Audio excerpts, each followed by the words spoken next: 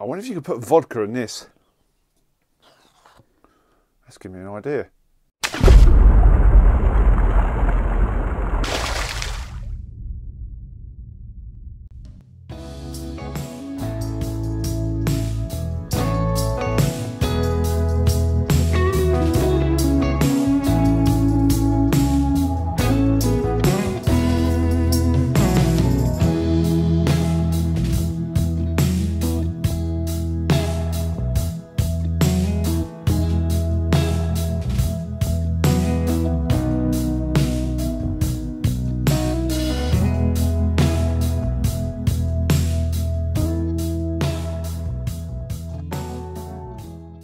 Welcome back to the Paul Dolden Details channel. Of course I'm not going to put vodka in it. What a total waste. I'm going to put beer in it. Much better. These of course are these syringes. You can get these on eBay. I'll put a link underneath the channel. You're thinking, why has he got a big syringe in his hand? What's he doing? Where's he taking the channel now? Is it going to go in full X-rated version? No. These are great for putting in product bottles and extracting them and getting the exact measurements. Hence the tube. Get the one with the tube. Don't just get the one with the needle. That's just dangerous. Right, this week we are finally getting around to doing some testing for garage therapy. There's a prototype floating around the interweb on YouTube. It's this, the ceramic spray. Now, obsessive car detailer, finally my words out, Paul, put your teeth in. Obsessive car detailer Martin has done some videos on this, and also Specky McSporran. They're right into it so far. I've not done a thing, so I'm new to this.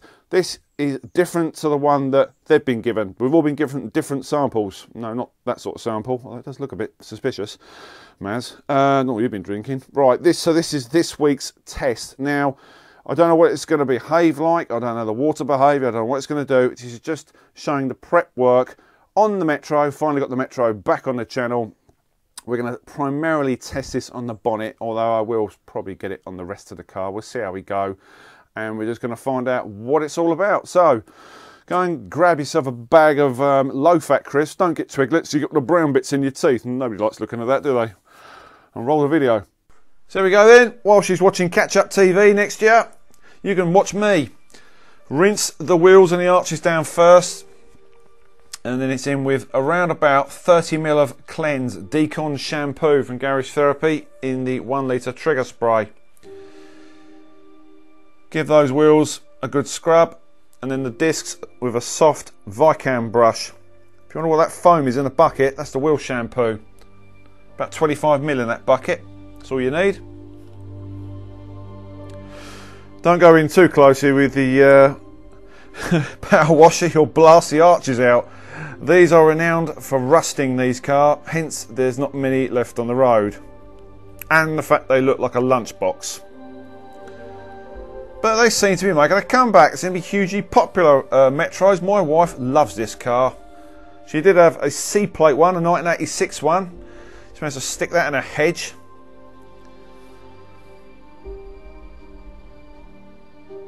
Don't do the same to this, will you, dear? So once you've done all the rims, while we've got the Decon shampoo in the bottle, we're going to work our way around the lower part of the car, and also we're going to put it on the bits we want to really get into, like decontaminate. So you can use a citrus pre-wash on this part of the car. I'm choosing to use the Decon shampoo. I'm going to work my way around the car, around the horrible bits. Everyone knows you have a dirty rear.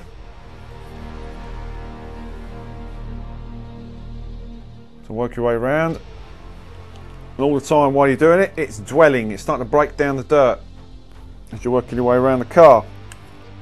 Not particularly a warm day today. That's unusual for Great Britain.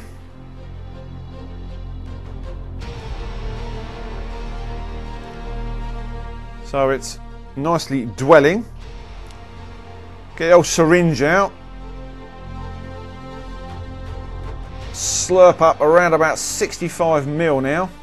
65ml. What are you doing with that, Paul? I'll show you. Whacking it in the snow foam, Lance. That's what I'm doing. So now go over the top of what you've just done. And that will allow the stuff underneath to dwell a little bit longer. This will just blanket over the top.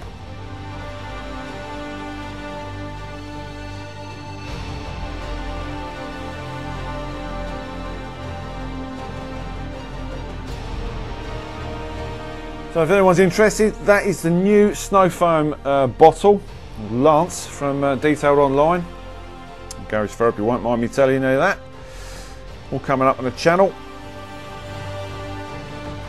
Give us around 10 minutes of dwell time and rinse down.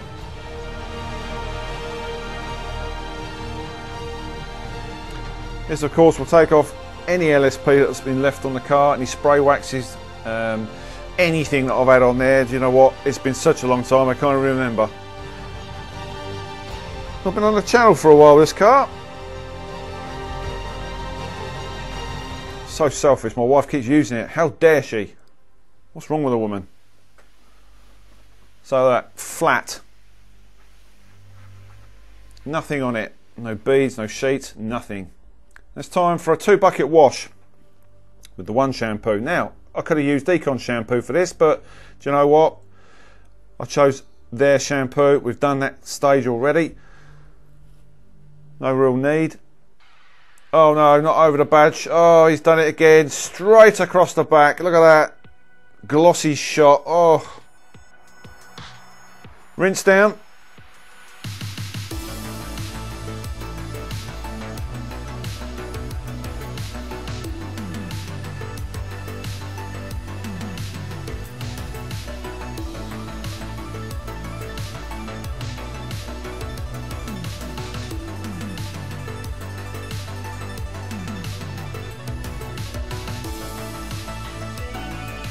So once I did all this, I dried the car off, moved round to the front again, and then machined the bonnet with some final finish polish from Menzana. Not an aggressive polish this.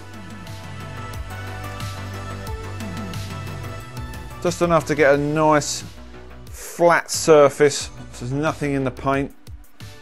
It's been polished before, this car, machined. You can check that video out. There's an alcohol wipe down IPA solution there. Around about 40% in there. Give this time to flash off. Really important this. Brand new applicator pads. That's the ones we're going to be using. Pre-spray it. Getting nice and close. Quite breezy today. Got that blowing everywhere there, going in your eyes. Smells nice as well, this stuff. So load it up. That is a damp applicator. In my case, I made it too damp.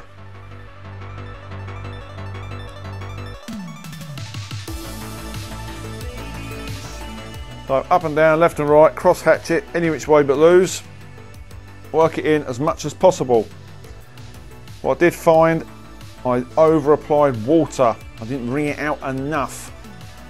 Now that's great for spreading the product over the car, but it can make it a tad streaky. Make note of that. More about that at the end of the video. Now this isn't a spray on, wipe off product. You need to let this cure for a little while, a couple of minutes. Don't go to the road, don't go shopping, don't start cutting the lawn and forget about it. You'll regret that. If you leave this on too long, it can be a bit of a bugger to buff off.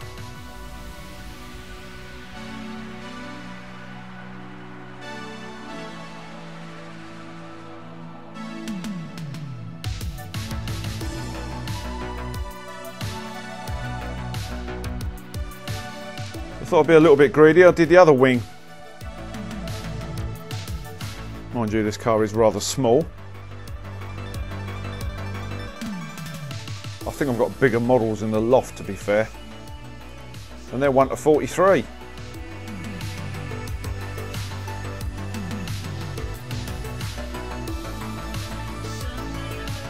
Right, so you've let this cure. It's time to buff it off. Nice deep pile for this one. Deep pile microfiber if you've got any lying around, and then you can finish it off with a shorter pile one. So have a couple of cloths with you.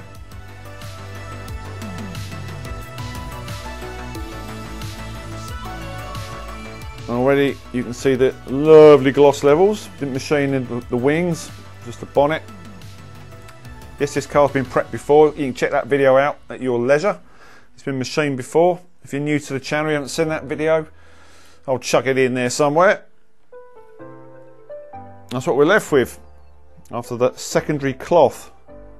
Whew. It's got gloss.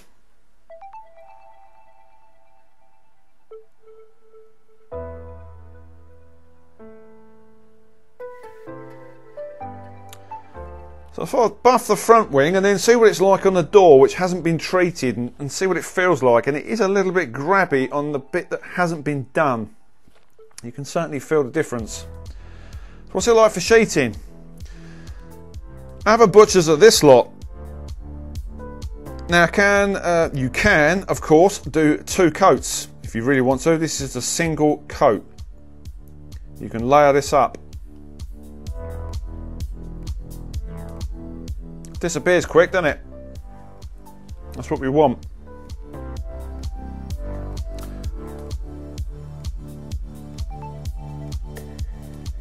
Yeah, alright, don't go over the top. That's enough. Oh, blimey. Turn that hose off. Right. What's it like getting it off the car? That's my blaster, my warm air blaster. Comes off nice and easy, which in turn speeds up the next wash process for the following weeks.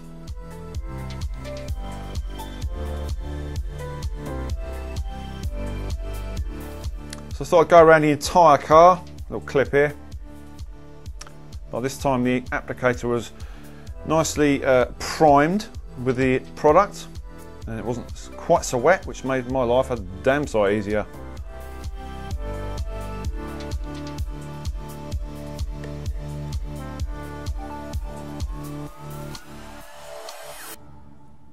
Using a damp applicator makes it slide over the panels a lot easier. It just carries the product that much further. You're going to use less product and it'll just be easier to apply. But just don't do the whole car and expect to buff it off, because you will run into problems, i.e. streaking, and it'll be a little bit grabby to get off.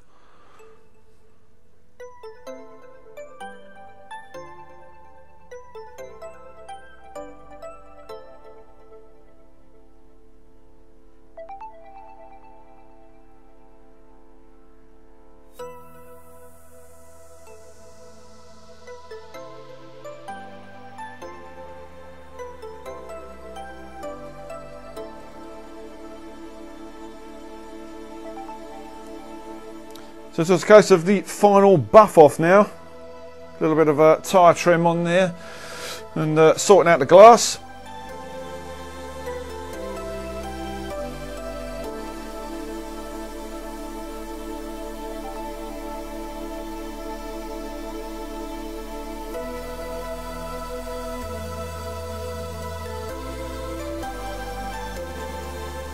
See, secondary cloth. Important that, remember that.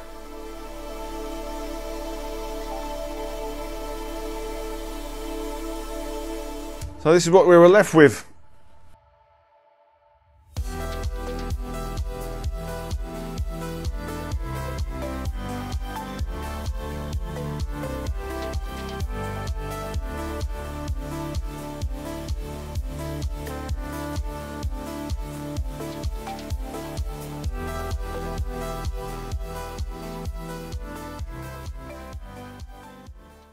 Okay, so what do we think about this Garage Therapy prototype, this ceramic sealant spray? Well, we're going to talk about the application, because this isn't really a review. This is kind of like my take on the whole process and my feelings about this particular product. So it's kind of part review, but more about the process. Okay, so I actually over applied the water to this applicator, this sponge applicator. This is miles too wet, and I've wrung it out and wrung it out. I actually found that as I went through the process, once I did the bonnet was a little bit streaky because there was far too much water in this. So don't overload the applicator. I spoke to Maz about this. The reason for applying the water in the applicator is so this doesn't disappear, basically. It doesn't like get swallowed up in the applicator. Now you can use a different applicator if you want. The reason I'm using this is because Specky used exactly the same thing, and I'm trying to keep it all on like a level playing field so you guys can sort of compare the videos. A bit too much water in that, but once you've liberally sprayed it and loaded up the applicator, reversed it, make sure you've got a liberal coating on that. The water kind of acts as a carrier for the product. So that's a good thing, but it can be a bad thing if you leave it on the panel too long. I found that on the first few panels I did, great. after the bonnet, obviously there's far too much water on there. After the bonnet on the side panels, it works really well as a carrier, but if you leave it too long, you'll have like a little bit of a streak there, and you've got to really buff it to get it out. So don't leave it too long, and don't over apply the water in the applicator. These are my findings from doing this. I've not touched this before, I don't know anything about it, but that's my findings. So don't overload the applicator with too much water, but make sure you do put some on there to make it damp enough to carry the product. Try and leave it on the car for several minutes.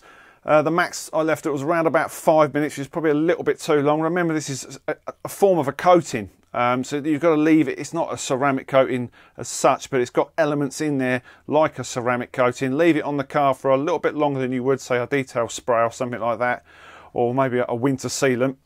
And then get 2 cloths. The first one will take up the residue from the water you've left on the panel. It'll only be a minute amount. And the second one is just release it and then give you that sort of nice flashing glossy feel. The one thing I found, as you probably saw from the video on the side of the car, was I did it on the first panel and thought just to feel the gloss, because no use doing the whole car then go, oh yeah, it's really glossy, it's great. You've got to do sort of comparisons, and I felt straight away you could feel there was a nice sort of slip and glossy feel to the first panel. On the other panel that have been decontaminated, it's obviously a bit grabby. So there's definitely a coating there of sorts. There is a nice finish, and it has got some amazing gloss levels. But the one thing I wanted to talk about is the sheeting. Yes, sheeting, not that other word. Sheeting off the bonnet. Most people are going to go, didn't bead. Forget about beads. It's all about the sheeting to rid the water away from the paint. You've got to keep in mind, beads great, good for pictures and all the rest of it, but it's the sheeting aspect we're after to rid anything off the panels, and it seems to work very, very effectively, and it got rid of it very, very quickly. So the summary is that don't overload the applicator with too much water. You will get gloss, and you'll get lots of sheeting from this. Remember, this is a prototype. This is still the in the development stages. I think the guys may be tweaking this further still. So I look forward to some more testing. If time allows, I've got a ton of videos to do. Seriously, while I'm talking, there's more deliveries turning up. We've got so many videos to do this year. It's unbelievable. Thanks to you guys. So thanks to Maz and Roger for sending down the prototype. Go and check the other guys' videos out. I'll put them down below. Go and check out Martin's and Specky's, and you can see how they used it and see what their results are like. Be interesting to see what the final result is. So thanks to Garage Therapy. Once again, please keep subscribing. Put your comments in. Interact with the channel. Really important that. Put your thumbs up. And I'll see you on the next one.